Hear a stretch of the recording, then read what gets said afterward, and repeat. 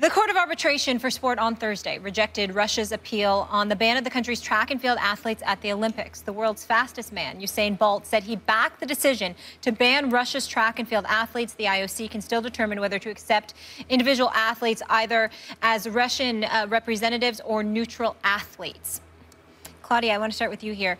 What's your reaction? It's way overdue. Let's talk about this. This has been going on forever, systematic doping, not only in Russia, many countries. As a matter of fact, I've known athletes very closely, as a young athlete myself. They've been trying this since pre-puberty because they are honed to become these amazing athletes. Now, is it late? No, it's about time. Now, is all this testing relevant? Not really, because they're so far behind. Now, is Russia the only country that should be scrutinized and looked a little closer? No. There's a whole lot of countries that are doing it because, again, it's readily available. The process for doping is so far advanced compared to the process of testing that by the time they catch up, it's already too late. They're already obsolete. Case in point, Tour de France. It took them forever to catch up. Now, is it only track and field? No, let's look at wrestling. Let's look at weightlifting. Let's look at swimming. It's across the board. It's really an epidemic. So at this point in time, I feel really bad for these guys that were actually clean or tested clean because, you know, we still need to know all those sample Bs that were never opened. Because the scandal is not only that they tested positive, is that protocol was not followed.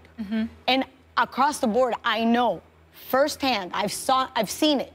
Children at the age of 9, 10, being taken through hormone processes. That young? Yes. So gymnasts. Sad. I mean, and it's a process. It doesn't start when you're at the high end, at the ultimate level of athleticism.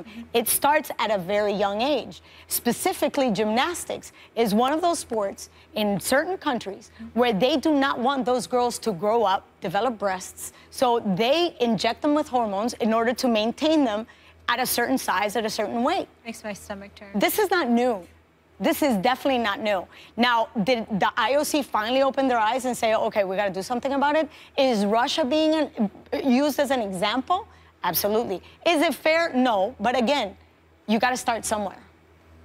It is so sad. It is. I just feel like the fact that this is happening, and you know, we were getting some names from our researcher David Sabino, and he told me that at this point, 2 Russian track and field athletes have been cleared to compete in Rio. Their names are Daria Klishina, who is a long jumper, and Yulia Stepanova, who is a middle distance runner. And I think the sad part about this is that it breaks the Olympic dreams of other people. It's happened before because of political unrest that a lot of unaffiliated athletes have competed at the Olympics. And what breaks my heart in the terms of the IOC, the International Olympic Committee, is that they've been hiding this for so long, and not all of a sudden you grow a conscience. That's the part.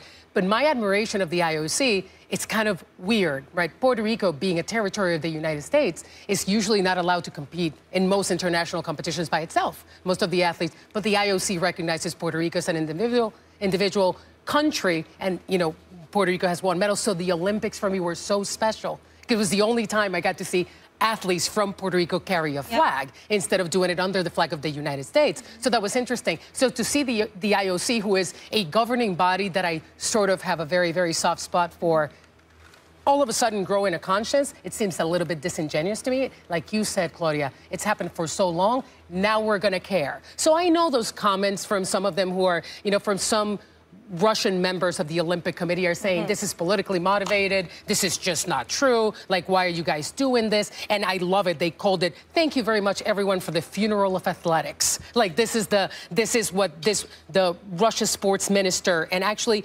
Yelena Isinbayeva, a 2-time Olympic pole vault champion, said that. They called the IOC, but I do think that they're being a little bit hypocritical. Just a little bit. When you use the word sad, and I think what's sad is you have 68 Russian track and field athletes.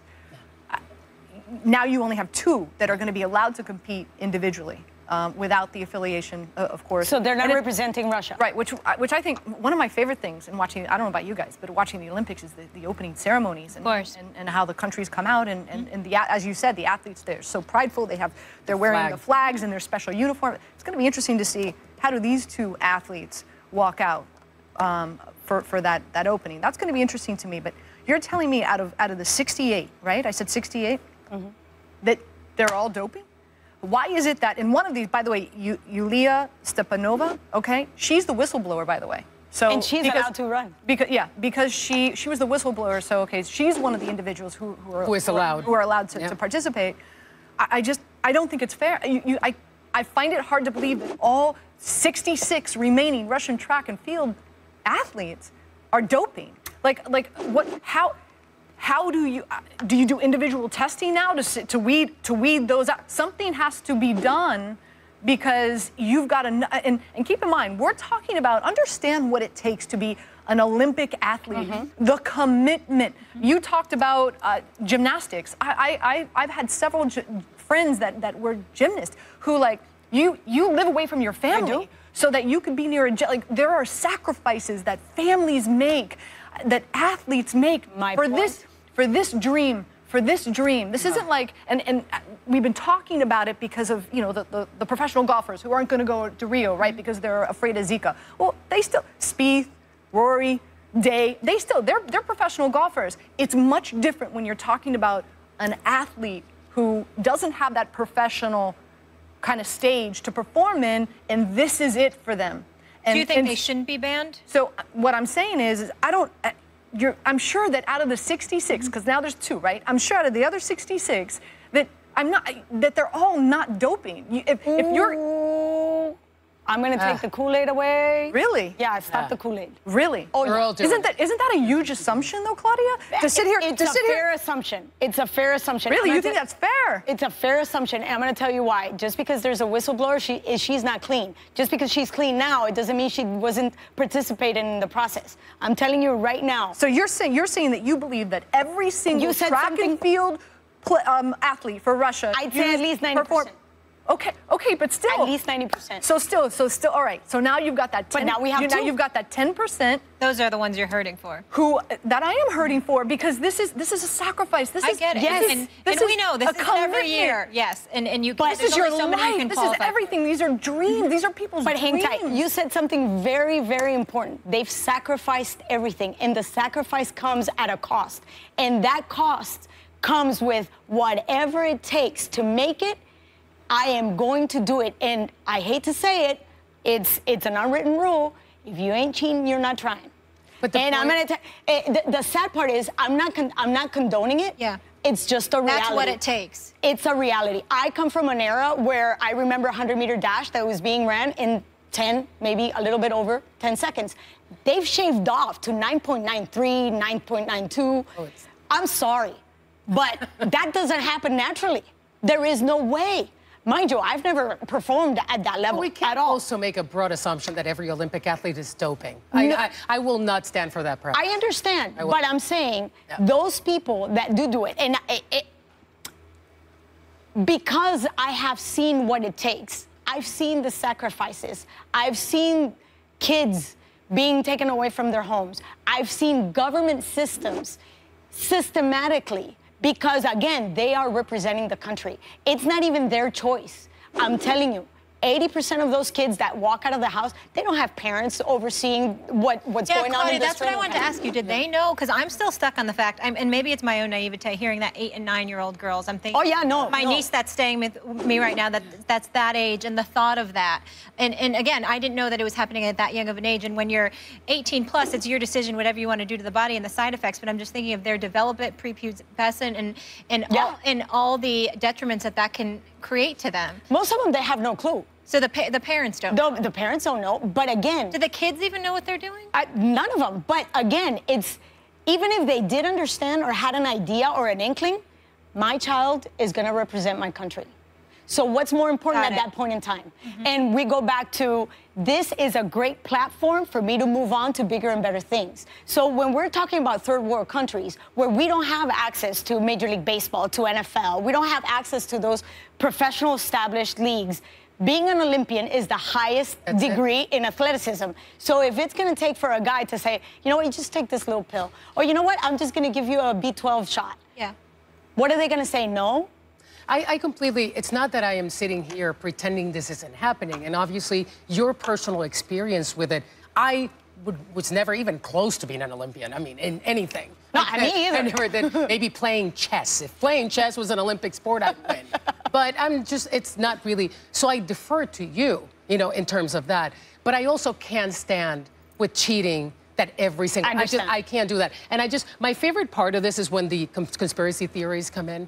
And because in 1984, I was just looking at when Russia didn't, as we well know, they boycotted the 1984. In the absence of the then USSR, the U.S. medal count skyrocketed. It went to 174. And then when the Soviets started competing, it went down to 94. So it's not only, the competitive balance also changes in the Olympics without the Russian athletes, and that's so sad. And the fact that we are casting this global blanket on all these Olympics, and that's where Anita's point comes in. The fact that now we think that every Russian athlete is a doper, it's so sad. You know what?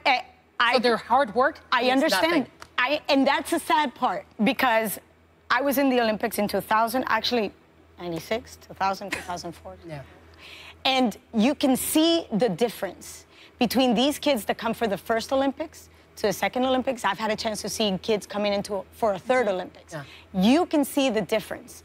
And steroids or doping in general will actually enhance, but it doesn't give you the genetic benefit or that predisposition to be at the elite. And I'm going to defer to baseball.